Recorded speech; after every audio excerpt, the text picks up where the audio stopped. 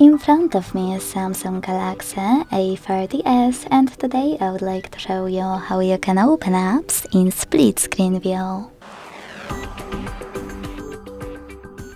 Begin by accessing any app to use in this view and access a net in the background. To do that with Trick's navigation, use this button with 3 lines.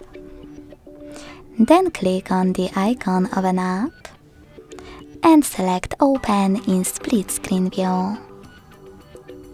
Now click on the second app. As you can see, now I can use both at the same time. If you wish to change places of your apps, click on those 3 dots between them and use this icon with 2 arrows. If you want to go back from this mode, drag one of your apps all the way up or all the way down and hit Home button. Thanks so much for watching. If you enjoyed this video, leave a like, comment and subscribe. Bye!